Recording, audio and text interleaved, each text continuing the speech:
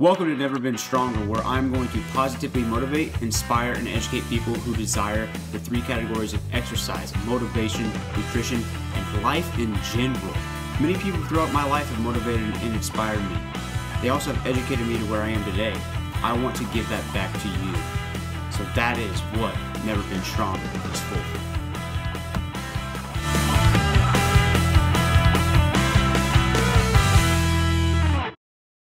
Hey everybody, how we doing? I am doing fantastic. Thank you for asking. Hey, this episode is just me right now. I got Kurt Eaker and Chris Turpin on my next episode, which to me, they're like Bash Brothers. They're awesome, they're funny, they are very strong, and they're just overall great guys. So I look forward to having them on here in the next day or so. But this Never Been Stronger episode, I'm going to talk to you about the last three episodes, W.T. Franklin, Danny Walker, and Doug Pinner. So starting with W.T. Franklin, the fantastic segment by him. He has a great history of powerlifting, and since I've been able to know him over the last 3 months or so more, I've started to realize how big of a family man he is, how hard he works, not just in the sport of powerlifting, but obviously in his career and outside of the gym. So I've learned a lot from WT in more than just powerlifting. I actually met WT over at Anytime Fitness. He stopped in one day, checked us out. This was probably 2 years ago, and somehow, our paths have crossed in various places. He knows some people back from Monmouth, Illinois. So it's pretty cool how, being here in Peoria, I'm able to still meet new people that I have associated with in the past, like such as Jean Ann Berglund from Monmouth. Ever since I was in high school, her and I would be at the Warren County YMCA at 4:30, 5 a.m. in the morning, and she'd be leaving as I'm getting in. So heck, she was there at 4 a.m. in the morning doing her exercise, and it's just awesome how people can know each other for an extended period of time, and then finally, like, as time progresses, just great things start to happen. Because she's done some great things in powerlifting, and so is Team Franklin overall, and I'm excited to see what this next meet has in store for all of us. Staying on Team Franklin, Danny Walker, he was also on Never Been Stronger. He was on the second podcast here, and we did that at the Gorilla Pit as well. We talked a lot about his history. Quite frankly, I really didn't know too much about Danny. I didn't know he went to Eureka College, and just knowing that he wanted to be a police officer as well was pretty cool. So I learned a lot about him, and I found that him and I have a lot of the same motivation. I asked him who his motivators were. He said that one was his wife. W.T. Franklin was 2 in the powerlifting side of things, and I'm sure other things as well. And then it was his uncle. Yeah, his uncle was his other one. But when he said his wife, it really related to me, of how my fiance Caitlin is one of my huge motivators in my life. So that's something that I'll talk about more here in a little bit. But it was really cool to relate to Danny and be able to just talk to him for 25 minutes just about anything and everything from growing up to life to powerlifting. So that's cool. And then last podcast, I had the owner of Anytime Fitness Peoria, my mean old boss, Doug Pinner.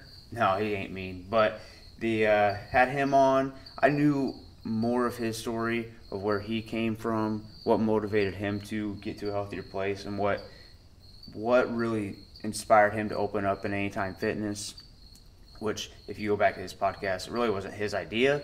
It was more of his wife Lindsay's. So go back, listen to those 3 podcasts, and take something from each of them, whether it's exercise, maybe it's life, maybe it's, maybe you listen to it, hear a joke from them, and you take that and share it with somebody else. Just go back and listen to those 3, because those are 3 huge influencers in my life, and not just mine. Probably tens to 20s to hundreds of people in this area. So go ahead, go back and listen. But today, I'm going to talk a little bit about my history of fitness, my motivation, and most importantly, my failures. Which my failures, I think they're not like huge or anything by any means, but it really has taught me, my failures have taught me so much, so that way I'm able to keep progressing in my career. But first, let's talk about history. So back when I was, let's say, I think I was 14 years old, I started playing football, started playing basketball. I was always playing baseball, but football and basketball I really had to get better at, because those are probably the two that I was weaker at. I was always better at baseball growing up, but for football I needed to get bigger and stronger. So I don't know what my motive was or whatever it was. I think I just remember playing out in the yard when I was a kid and seeing an old rusty barbell behind my neighbor's garage. And I remember that when I was 14 or 15. I think I was 14 when I remember this. And I was like, oh my gosh, there's an old rusty barbell behind the Anderson's garage. I'm gonna go take that. And so I went and took that to our garage, and I just started using it in the garage. I mean, we had a two-stall garage back home in Roseville, Illinois, with a little office in back, which my dad used to use that for his real estate business, but then at that time they had a different location, so that was open for me. And I just started doing curls, overhead presses, bicep curls. I mean, anything and everything that I could learn, whether it was looking online or I found a bodybuilding book in our garage as well.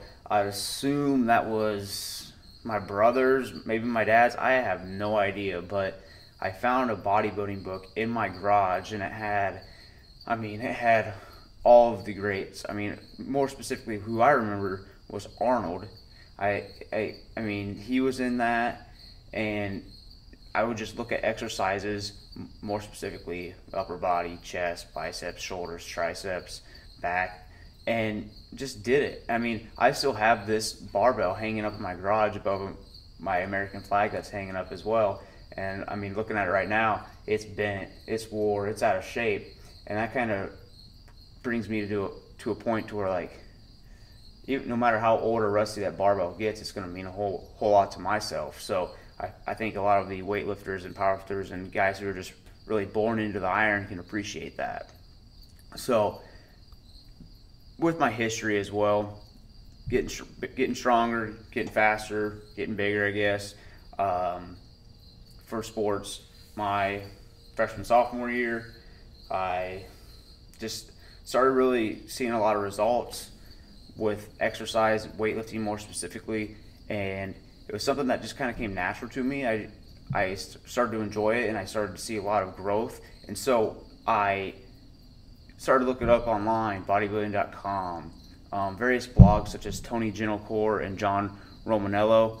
Those are two guys I've followed ever since I was 14, 15 years old, and I mean, watching those two grow have been freaking amazing, because going from like John with like 2,000 Facebook likes on his page, now he probably has well over 50,000. Heck, he might even have 100,000. I'm gonna actually check right now to look for you, because I remember when when I first found him, he only had probably 2,000 or so Facebook likes. Let's see here. Typing with one finger at a time right now.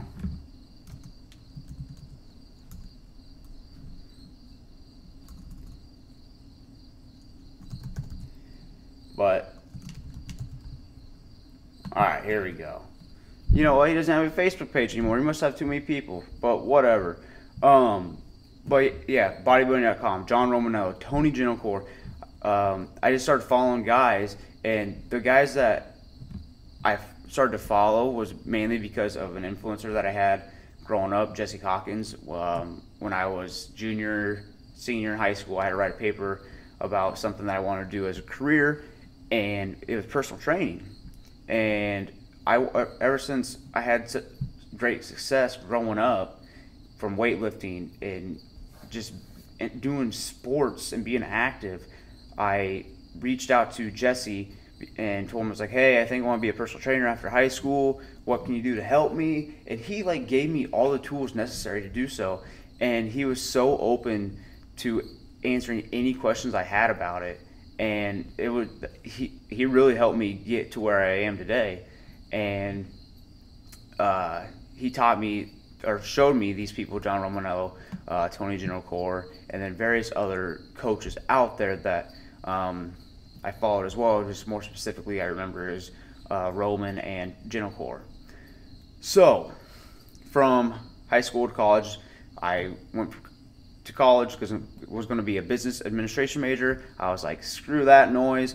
I cannot do accounting. I just don't like business. It's not really what my cup of tea was. So I was like, I'm just going to do exercise science once Monmouth College developed that back in right before my junior year. So kid growing up, wrap it up real quick. Kid growing up, I found the barbell, found the weight room, found the sports. 14, I was a young age. I just kept doing it, and I saw great success. I mean, I cleaned 250 pounds as a senior in high school, which is pretty dang good if you are 17 or 18 years old. Then went to college, was going to be a business major and a phys ed major, double major. Didn't like the business because it was just boring, but then Monmouth College got exercise science, and I went to that. Then from there, that's when I feel like my knowledge of exercise and nutrition and just fitness overall really took off.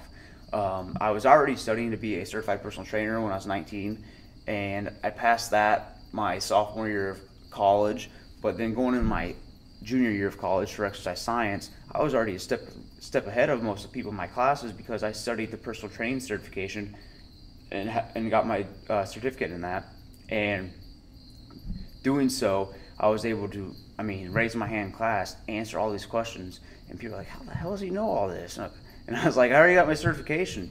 So I knew at a young age that I wanted to do this, and that's why I'm still doing it today. And mostly because I love it. I love seeing the results that you can do to your body. I love hearing what people can do through exercise. Last week, 2 weeks ago, I think I've talked about it on here before. A lady was able to, decrease the time of doing the dishes from 60 minutes to 45 minutes without any back pain. Before, she was doing dishes for 60 minutes with back pain.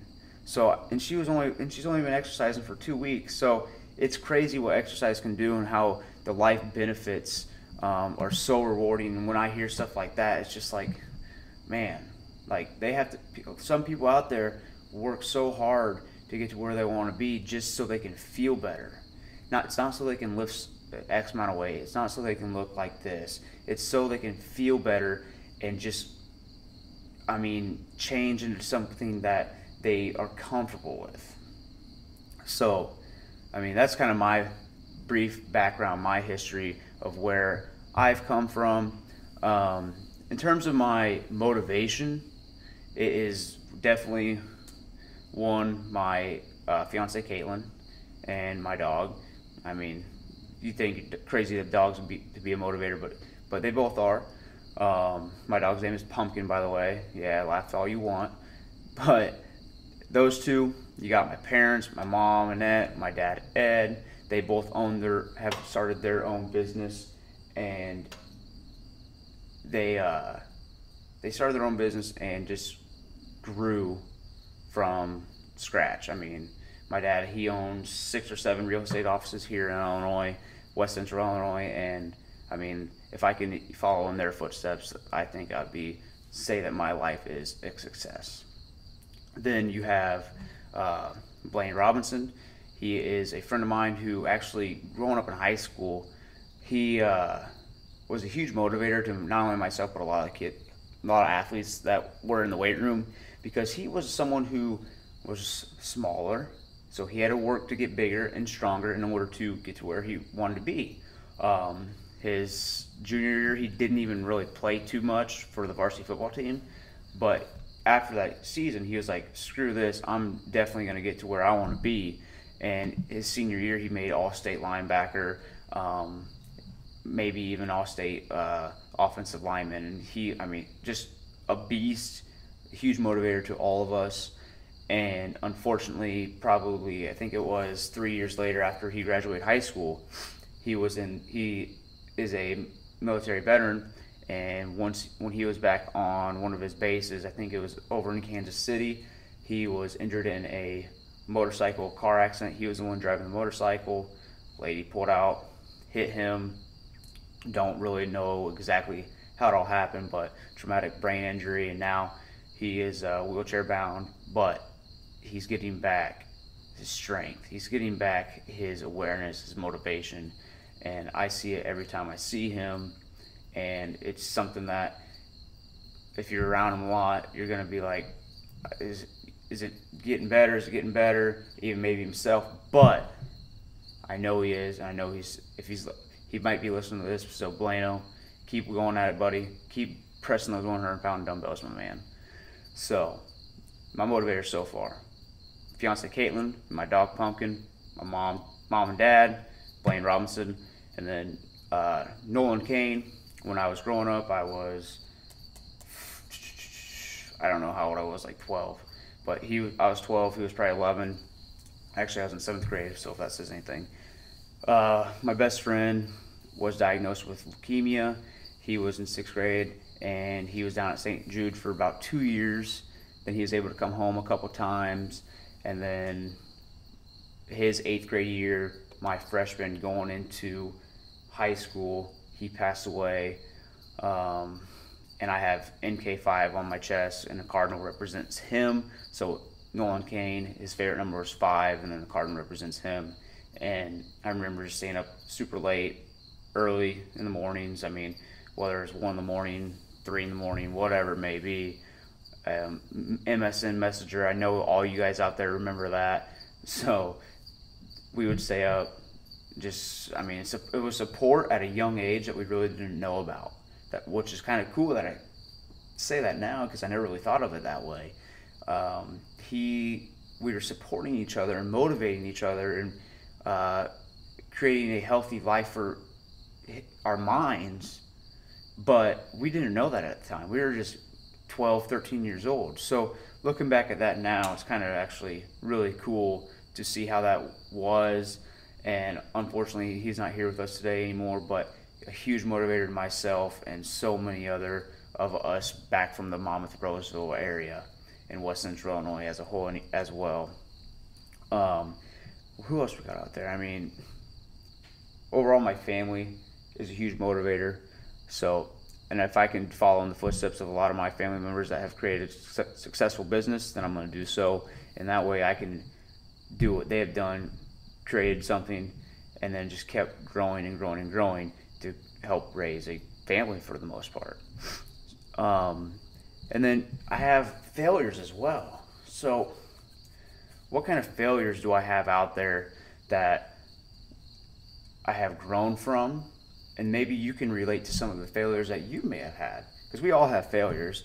Let's start with younger. Growing up, let's say when I first got my personal training certification, I thought I was going to really like start a business and start training people out of my parents' shop and have my gym and all that stuff. And I mean, I guess that's a young kid with big dreams, having a vision, as I still currently do. I mean, 24 years old, I guess now, but I still have a vision. I still have dreams. We all do. We all should. But when I was 19, I even had business cards. I trained one person. He actually is a police officer up in, I'm going to say Moline now. It might be Rock Island. I can't recall exactly what Quad City city that is, but one of the two. And he came to me. He wanted to increase his bench press because that was what he was having the biggest problem with. He was probably about 150 pounds roughly, and he needed to bench 98% of his body weight. Coming into it, he was only able to do about 95 pounds. So all of my craziness that I had in my head and that I've experienced from working out and training was I kind of used what I had done for him, but I also even took it up another notch. I was always experimenting new things with him. I mean, I'm in my garage right now, and if you ever see my garage, I have a Smith machine. It's a big old piece of equipment, but the Smith machine can have some stoppers at the bottom. So if you're on the bottom of a bench press, I could set it up to where he was pressing from the bottom up, and I did that with him, and it seemed to really, really work for his bench press. I mean, I would load like 180 pounds up on there, and I would just have him press against it. And I mean, eventually he started pushing it up and up and up, and so that helped his regular bench press when he went down and he'd get through that sticking point. He was able to do that and pass his test. And I mean, I still have the thank you card he sent me, and it's actually inside in the drawer in our living room. And he sent that to me when I was, I don't remember when it was, but he sent it to me, and it was super humbling. I mean, because I was able to help someone get stronger. That's seriously all I did, was help him get stronger so he can pass a fitness test, so that way he could become a police officer, so that way he could raise a family. And I mean, I just saw a picture on Facebook the other day of his little girl, and I mean, it's super cool to see that. I mean, that's really what it is, what I do in my health and fitness, is I want to change people for the good. I want them to experience a great experience and then grow into something that they can look back and be like, man, that was awesome when I really started doing that, but now I've came into this position in my life and I'm happy for that. So that's really some things that are very humbling for myself. But back to my PT business, I had business cards, and PT, personal training by Patrick Thompson. I had business cards that I made up on Vistaprint my sophomore year of college. Yes, because I was in Winnebago Hall. Made those up, made a Facebook page. I just didn't know how to really throw myself out there, sell myself. I couldn't even freaking make a Facebook status without having more than 2 grammatical errors anyways. So I could see why people didn't really want to train with me. But I mean, I guess for that, if you're trying to start something, whether it's a business, fitness, a job, whatever, I mean, just go into it not scared. I think the first time that I did all this, I was scared and I didn't know what to do. Like, if I was with somebody one-on-one, I could tell them what muscle was what each joint was doing, I could tell them whatever that was about the fitness side of things. But in terms of the business, the communications, I was terrible at that. And that was a failure that I had growing up when I was 19 and 20 years old that I am truly grateful for. So when I was 19, I kind of stopped with trying to do my own personal training business and went into my senior year of college, and I lived the college life. I mean, I drank all the time. I went out with friends. I didn't skip too many classes. I was a college kid. I'll put it that way. And I had fun, but one thing I do regret, and that I think that I kind of had a little failure was my junior and senior year. I really didn't take advantage of what I was learning and my opportunities that I had, because I look back at those 2 years, all the time that I had available to create a bomb ass fitness blog, a website, Facebook page. That was 2 years wasted that I could have gotten ahead of the game even more. So that's a couple of the failures that I had growing up, and I didn't really realize that until probably a year after college. I started working at Anytime Fitness, and that's where the change comes into this podcast, is that if you want to do something, you got to be able to make a change. I didn't make a change physically or mentally. I made a change in location. Living in Roseville and Monmouth, I moved from there to Peoria, lived with my fiance's parents and her for a year until we bought our own home. And that was a change that, I was comfortable with it, but it was different because I've never really done that. I was moving away from home right at, like, literally right when I was done with college, graduation day, packed up all my stuff, moved out, moved from Monmouth, moved to Roseville, started living. I started working. Well, I was already working at Anytime Fitness during school from March through graduation, but then the next Monday after graduation, back to work, back to personal training people. I remember one of the names that I was working with, and it's like, if you're not willing to change, whether it's a physical location, your body, your mindset, you're not going to be able to experience some things that you're envisioning or desiring, and then ultimately you're not going to grow.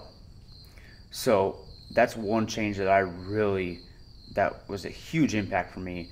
I believe if I was still back home, unfortunately I wouldn't be to where I am today.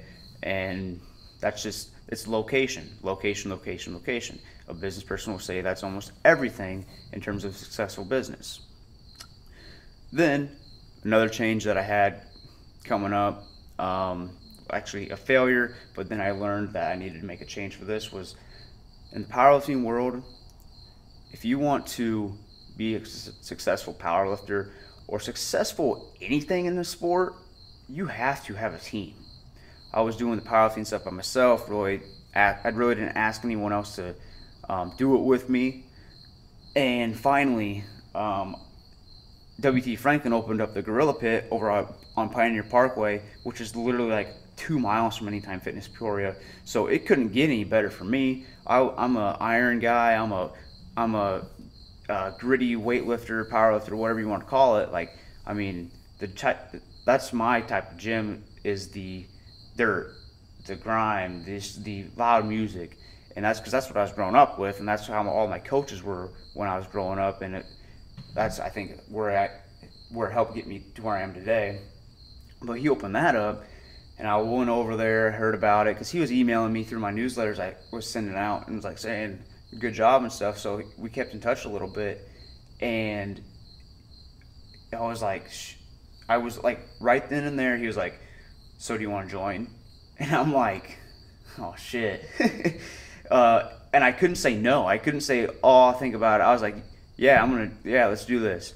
So that was a change that I might not have been comfortable with yet, because yeah, I was strong, whatever, doing stuff by myself, but I was a small fish going into a large pond with some big sharks.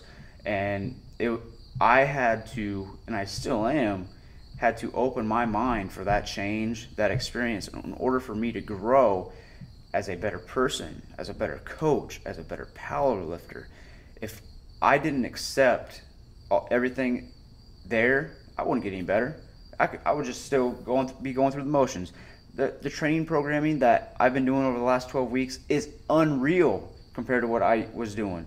What I was doing was not right, it wasn't wrong, but there's ways to make things more efficient for what you're trying to do. I'm trying to get stronger for 1 rep. And the things that I've been doing that they've had me change is working. So I'm not going to give you more details on that. You have to find out for yourself. But it's a change and experience that is allowing me to grow a lot. So with that, I mean, for failures, I think it's more of, are you willing to put yourself out there, or are you going to be scared or hesitant about it? That's where a lot of my failures have came from. I think if you're listening to this, obviously if you're listening to this, you're listening to this. I don't even know why I said that, but there is a lot of reason for failure that people can give you, or you can give yourself, but ultimately, I think it boils down to fear. Doug Pinner mentioned it in the last episode. Correct. I might have to go back and listen to that again, but fear is the lack of knowing, I believe is what he said. I didn't know what I was getting myself into, to be honest. So that's why I was scared, but I didn't ask the right questions from the right people. So I was scared. But I mean, fear is, I mean, it's natural. We're all gonna have that. But if you want to be successful, if you want to be so successful that it's almost like breathing, like you do anything to breathe and you do anything to be successful, you cannot have that fear of failure in your mind. There's a lot of YouTube videos of motivation out there. I can't recall what it was, but something about if you want to succeed as bad as you want to breathe, you'll do that. But failure, I think, is more fear, and that's a lot of things that when I was growing up that I had was fear. So we all can't be perfect. One mistake or multiple setbacks do not mean the road has ended. Have a vision in your mind and don't stop. So, PT by PT, never been stronger, change, experience, and growth. This is how failures and setbacks are beneficial to my fitness, life, and business success so far. If you want any more, go to ptxpt.net, SoundCloud, Patrick Thompson, or PTXPT. Also, go back, listen to W.T. Franklin, Danny Walker, and Doug Penner on iTunes. Actually, it's never been stronger. Then on Facebook, I have a fitness page, PTXPT, Instagram at PTXPT, then on Twitter at PT_X_PT. With that, everybody, thank you for listening. I appreciate that. If you find this very motivating to you or beneficial for somebody else, share it with them. It doesn't have to be publicly. It can be through a personal message. Share it with them. Then, if you have other podcasts that you listen to or success stories, share them with me. I want to hear about that. Communication is key in this world, and that's one thing a lot of us lack is communication. The lack of communication creates a lot of possible hard feelings for people. So communicate with me. Let me know what you think. Podcast success stories, love those. Then one last thing, on Thursday morning, be ready for Kurt Eaker and Chris Turpin. Great friends from high school. I know here they're from East Peoria. One of them had a medical issue a couple years back. One of them was powerlifting. I want them to tell you the story, so stay tuned for that. Thursday morning, Chris Eaker, Chris Turpin, #Team Franklin, #Never Been Stronger. My name's Patrick Thompson. I'm out.